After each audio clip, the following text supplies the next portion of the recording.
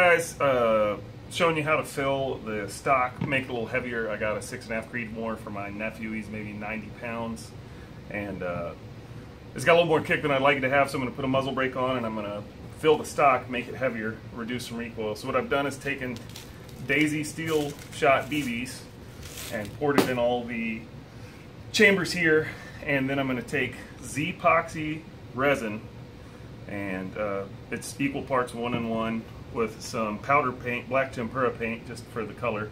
You mix that up 1 and 1 and 1 equal parts.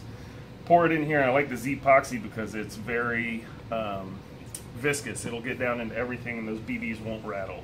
So we're going to get to mixing now. Okay, we got our epoxy mixed up. It's super viscous. And then we just pour it straight in, wipe off any that gets on any of the plastic risers. Pretty easy cleanup stuff. And then you may have to reapply because it will soak in. I'll probably hit it with a hairdryer. It gets more viscous the hotter it gets. And you'll watch it bleed down into those BBs. Pretty good. This is an old luthier's trick for filling inlays in ebony wood.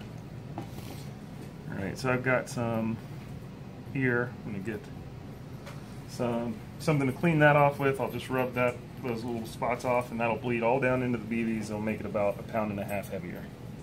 You see it's bubbling up where it's getting down in there.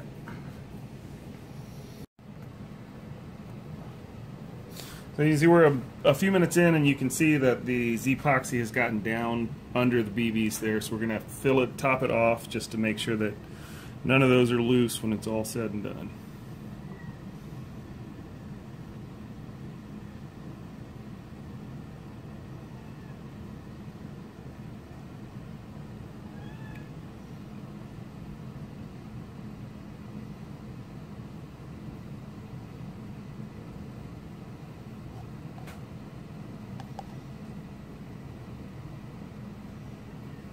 And try and pop these big air bubbles when they show up.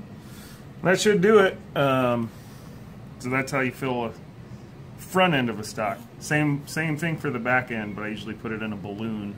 It makes it a little easier, a little less rattly. Thanks for watching.